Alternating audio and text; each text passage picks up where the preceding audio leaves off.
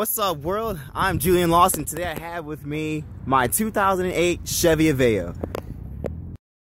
So yeah, this is the Aveo. It is wrapped by Avery Dennison, the purple, satin purple, whatever, but yes, it is completely wrapped head to toe. This is the first time I have yet to ever record this car.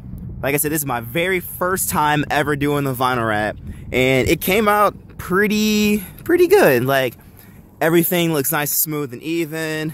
Finished all these, top roof, sides. Well, I still have to get, this fixed because it kind of flops open when it wants to. But yes, door handles, side mirror, everything, all the way. Well, I didn't do this bottom part, as you can see, because I don't know what that is. I'm just gonna leave that alone. But yes, purple, looking absolutely gorgeous. Yeah, but on this wrap, it took me a little bit longer than it should have to get it done, only due to the fact of money, because I did it myself. I started working on it about May of last year, so it's been about 7 months just for me to even get close to being able to show it. So I wanted to wait till it's completely, I'm gonna say, finished before I showed anyone. But right now in the sun, it looks absolutely lovely, and it turned out better than I thought it would for my very first attempt at doing something like this. Alright, so now, instead of saying all the good things about the vehicle, I'm gonna break down the bad. But as you can see right there, pumping gas, like this happened within yesterday to about 5 or 7 months ago. Right there got snipped, and this you can see on the inside of it how the red's kind of still poking through, right in through there. And right here in this rear bumper, I could not get this bumper off, only due to the fact that it was bent, screws were all messed up, and I could not get the wheel off. And as you can see, I had broke this, so I had to actually take it back to the Firestone to get it replaced. But like I said, I could not get this bumper off, so you can see in the gap there, it's all messed up. And this is a rust spot that was actually on the car, but I covered it up, but it's very noticeable. And you can see here, it's stretched extremely weird, so I couldn't get that quite right. But this roof spot, I just did it last night. That's what the final touch is. But right around here on the antenna, I have to also trim a little bit right there because it's actually riding up on it. And you can see this nice, lovely rectangle that's around it. I was using the knifeless tape to try to get that out smooth, but I'm still learning how to do it. But I have no type of coloration there. It's all good here.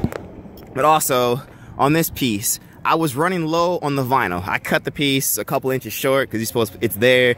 The seam is supposed to be down here. So when I used the knifeless tape for the very first time, I wasn't sure how to quite do it, but it butted up pretty good right here in this section. But as you can see, the red underneath is still popping through. And this was the very first door that I had vinyl wrapped. And I didn't know that this seal right here can come off the car. So I cut it extremely close with my knife, and you can clearly see all the red that's in there. And here is the side mirror. Once again, this is peeling because I did this like 5 or 6 months ago. If you guys remember, my cousin PJ actually put it on his Facebook Live of me doing this.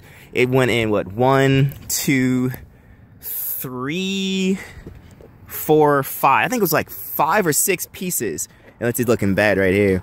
It took me 5 to 6 pieces to put that on there, which looks like absolute trash. But here also, I did not have the correct tools when I first started doing the vinyl wrap, so I could not get this entire panel, I'm gonna say not off, but just looser. So as you can see, I had to cut over this turn indicator, but all right here, it's all fingered, and you can see the red behind it. But the top doesn't, let me zoom back a little bit. The top doesn't look all that bad, but like I said, right there, still poking through. And once again, I didn't stretch it all the way. Let me get out of the way. See, there's still some red peeking through. I should have tucked it a little better. But all up in this seam, off the windscreen, nice, beautifully tucked. And like I said, the very first piece that you vinyl wrap a vehicle, which is the hood, because it's the easiest piece. It's just one solid, flat mark. But this was the very first piece I did back in May of 2018. But I laid it on, and I did not take these little windshield wiper fluid things out. So you can clearly see there's a lot of red in there. It looks bad. It's got fingering. It's got more fingering, red. But this is the very first one I tried, but yeah. So yeah, I'm gonna probably repair that later, but and this front bumper, I cut it too short, so as you can clearly see that this entire line going on the steam and with this hole. I'm not sure how that hole got there. It might have been a rock or something that we touched, but down the front bumper, as you can see inside those little inlays, I have lots of red. This is peeling up right there. Oh, and the bumper is little couple spots. But like I said, it passes the 10-foot rule. It doesn't pass the 10-inch rule. But also last night, I just put this on there, and I should have smoothed out this surface more, because now it looks like it has the extra excess glue from the original gold Chevy emblem. I can see myself, hey. But right here, you kind of see that up. But figure if I'm standing 10 inches away, I can clearly see everything that's wrong with it. But right here, we have lifting right there, because when I put this, what is this called? A light out of, oh wow. When I put the headlight assembly back inside the vehicle, it actually had hit this part right here, which bent it, and I had messed all this up from like stretching it, overheating, underheating, blah, blah, blah. But like I said, I cut that too short. Oh, I'm in the way. I cut that too short, so all that red's still showing. I should have tucked it a little bit more and had the headlight out so I can tuck it behind it. But that was just one of those things you just learn after doing it, you know, a couple times. But this is also the second one I attempted. And this is worse than the first one. Like, all that red showing, there's fingering there. This entire bottom, oh my bad. This entire bottom right here is showing fingering.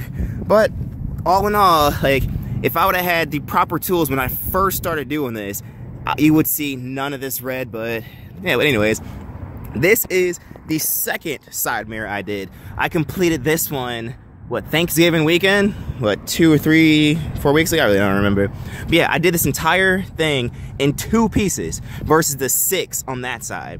But it's still, I stretched it a little bit too less or too much, and I was using the knifeless tape on it. You can barely see, if I can get a good angle, you can barely see this is the seam here, but once again, I have some glue marks and all that.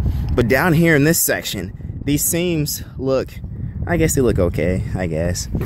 I took it to the car wash yesterday. That's why it's some dried soap there. Probably should get that off. But yeah, this is the driver door.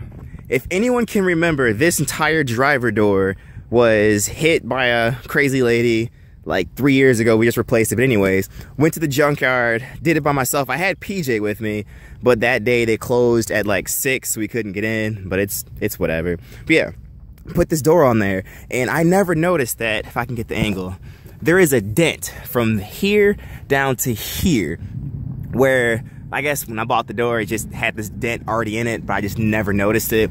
But I did notice it because the door was silver. Like, this entire door was silver when I wrapped it purple. So when the door was silver, I had no idea this dent was there until I put the vinyl on it. And then once you put the vinyl on, you can just clearly see that it's all messed up. Man, this is the door handle, and as you can see, a couple spot was pulling up there. That gap, I didn't tuck it far enough over, so all that looks like that. The keyhole, I probably can just touch this up right now. But yeah, it looks, I'm gonna take a step back. Looks beautiful inside there. And like I said, I cleaned up all these lines, and this was already here on the door, so I just covered that up basically. And this part right here, a little bit of tucking, but yeah, all the way around, it looks good. But this entire, you know, C pillar, well, I did it all in one piece, but also I was kind of going too fast on it. But I have some fingering up top here, a little bit of fingering right there, there. Yeah, all in all, this C pillar looks good, but the rear bumper, have that there, but more fingering. And there's starting to be a lot of cars pulling into this parking lot. Another handle, looks nice, you know, it works. And I'll have more fingering here on this door, but I am probably going to replace this door within the next day or so. I'm on TV again. But yeah, this is the Aveo that I have wrapped, and it's my, what's that, first time doing it, so that's not bad at all. Yeah, so as I was saying, this park is getting pretty crowded. There's people walking their dogs and everything else under the sun, but like I said, this is the first vehicle I attempted to do the vinyl wrap on, and my goal for 2019 is to wrap a total of 5.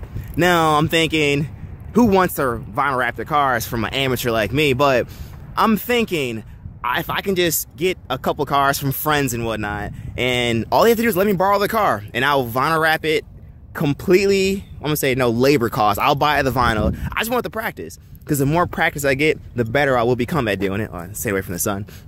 But I am taking a vinyl wrapping class come February, which is 2 or 3.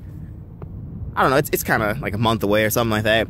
But I'll be taking that vinyl wrapping class and getting certified in doing this. But yes, as I said, I'm Julian Lawson, and this is the 2008 Chevy Aveo wrapped in Avery Dennison purple satin, and I'll see you next time. Peace.